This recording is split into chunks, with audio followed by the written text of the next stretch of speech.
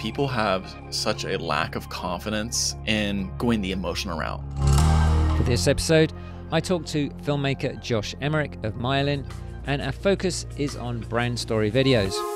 The way our businesses have all been modeled has been relationship first. A brand story film or a client testimonial or anything in these human-based stories, they don't have that punchy in the face CTA. Video should work very much like how you build relationships with your customers in real life.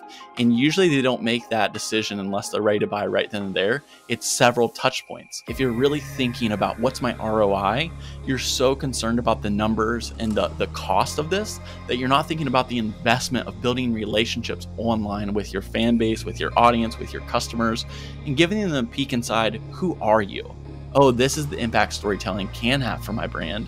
Maybe I should stop looking at just what it costs or what this is, but look at if I had, 20% more Johnnies and Sarahs that are my best customers, then that's absolutely what I want.